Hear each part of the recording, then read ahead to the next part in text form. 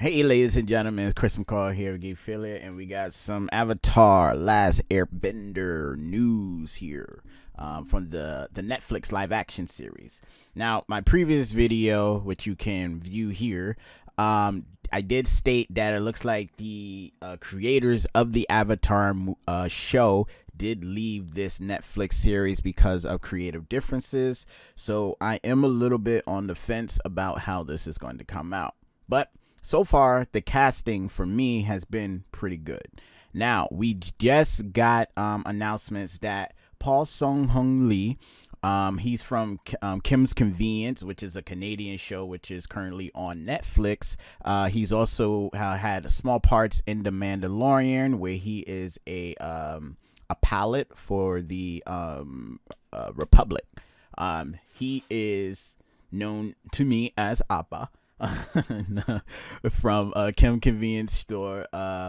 He's great. Like, I'm really excited. He's been cast as Uncle Iroh, Zuko's uncle, for which this is perfect casting. Like yes, this is like, I'm with this. Like, I will watch it just because he's in it. And obviously his part probably won't be big, because of the first season, but he's like a mentor to Zuko. He acts like a father figure towards him, because his father, his real father, really just doesn't like him.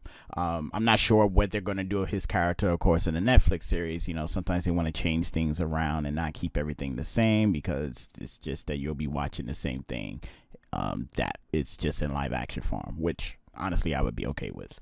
Also, we have Lim Ksu. He has been cast as Aang's mentor, Gayatsu. So, yes, Gayatsu.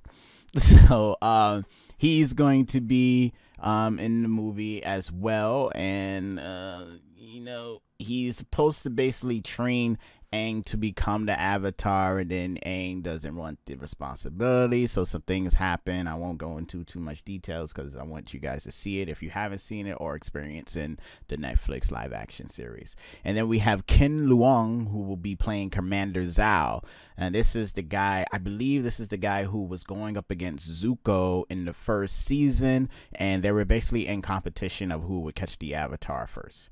So that's all the casting at this time.